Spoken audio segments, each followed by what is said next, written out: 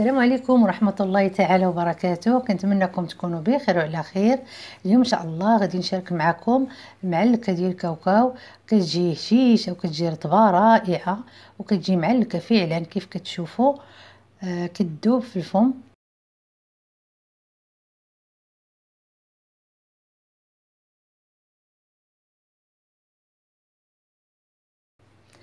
بالنسبه للمقادير، هنا عندي واحد 500 غرام ديال الكاوكاو اللي دخلته للفران. غير صهدته واحد شويه باش يسهل معايا نحيد ليه القشور، وطحنته مع كاس لاروب ديال سنيده. طحنته جوج طحنات، يعني طحنته الطحنه الاولى والطحنه الثانيه ضفت ليه السكر حتى كيولي هكا على هاد الشكل هذا. كيف كتشوفوا كيولي بحال الكسكسو، يعني ما طحنوش بزاف. عندي هنا واحد ساشي زهر،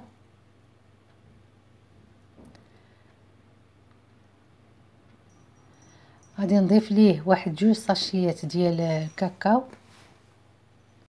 كنضيف الساشيه الثانيه ديال الكاكاو. انا كنفضل هاد الساشيات هادو فيهم واحد النسمه زوينه ديال الكاكاو. هنايا عندي واحد جوج معالق كبار ديال الكونفيتير انا عابراهم. انا هنا استعملت الكونفيتير ديال الاكل، كيكون خاطر شويه.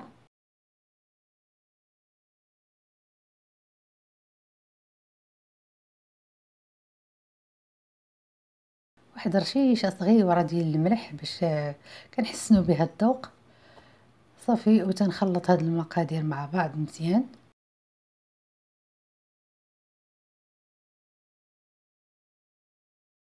بالنسبه لهاد المعلكه هذه ديال الكاوكاو، انا كنستعمل فيها جوج البيضات يعني متوسطين، ولكن ما تستعملوهمش مره واحده.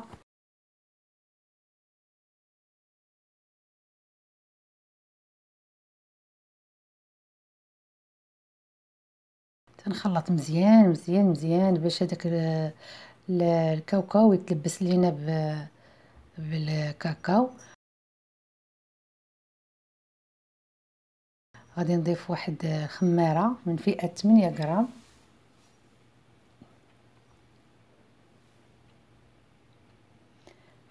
عندي هنايا كيف قلت لكم جوج بيضات، غادي نستعمل وحده بوحده.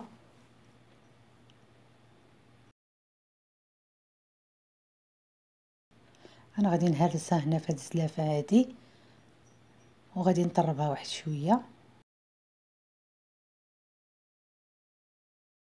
انا طربتها غير باش تجيني سهله نجمع بها.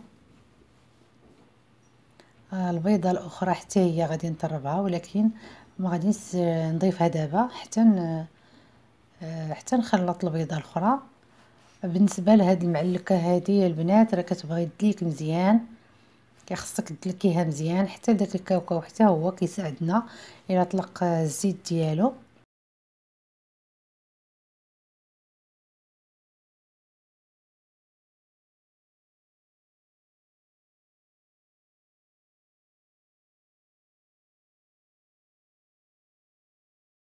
غادي نضيف واحد المعلقه كبيره ديال الزبده. من الاحسن البنات ديروا الزبده حيوانيه باش كتعطي واحد البنه. بالنسبه للزبده البنات انا ما خرجتهاش من الثلاجه، بقى عندي شويه جامده، ولكن غادي نخدمها بيدي مزيان.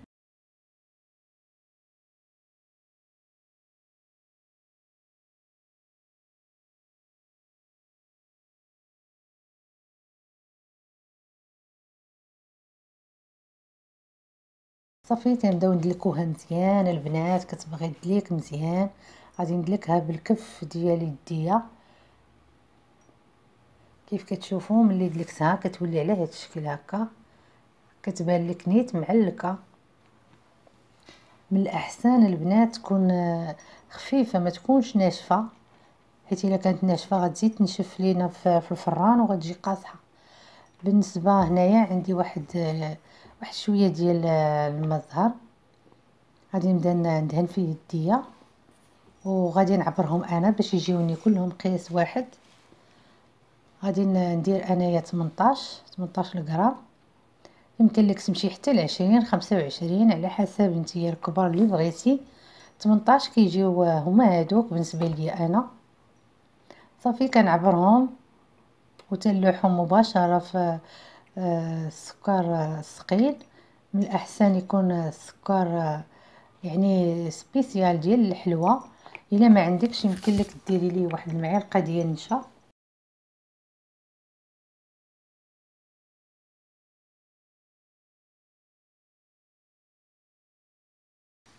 كنستمر على هذا الشكل هذا حتى كندير واحد الكميه في السكر كلاصي عاد باش كنبدا نحط في اللاطه.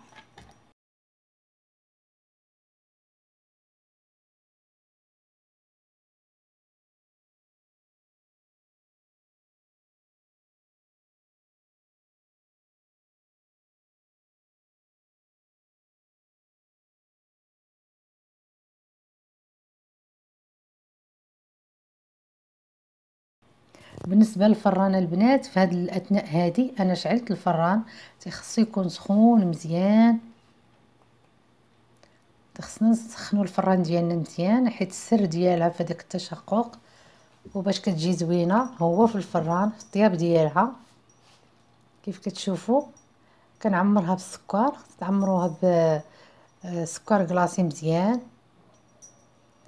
على هذا الشكل هذا ونبعدوا ما بيناتهم واحد شويه.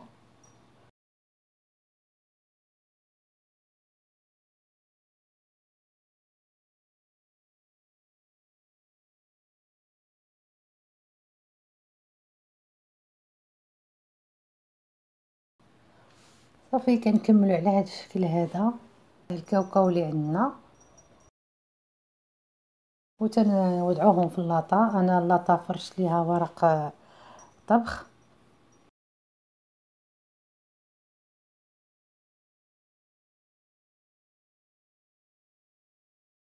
كيف كتشوفوا بعد ما كملتهم كنضغط عليهم واحد شويه من الفوق بالاصبع ديالي غير واحد شويه حتى كيتشقوا.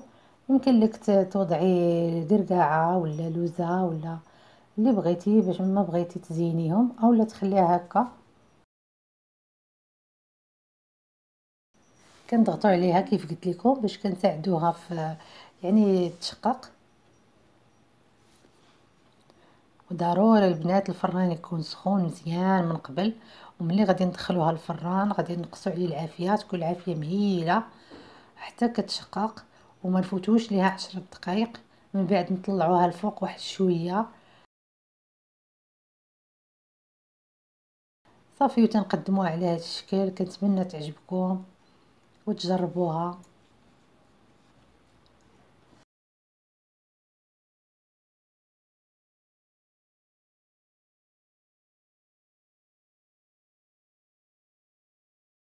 كيف كتشوفوا هانتوما كتجي معلكه. ما نفوتوش ليها البنات 10 دقائق في الفران باش ما تنشفش معانا وتجي قاصحه.